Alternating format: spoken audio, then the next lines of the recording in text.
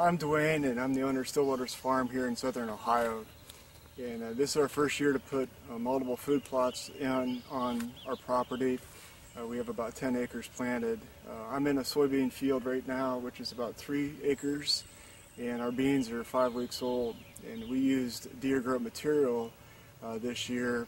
As I researched other materials, specifically lime, we were concerned not only about how to get tons of lime to make our soil appropriate for both the clover, chicory, and the soybeans that are in this field, but also the cost to get the lime in here. We found because of the rolling hills here in Ohio, as well as some of the gullies, just even to get a lime truck back here was very difficult. So we used the four-wheeler that we have, which most hunters, you guys have four-wheelers, and so we were able to put it right on the back of a sprayer.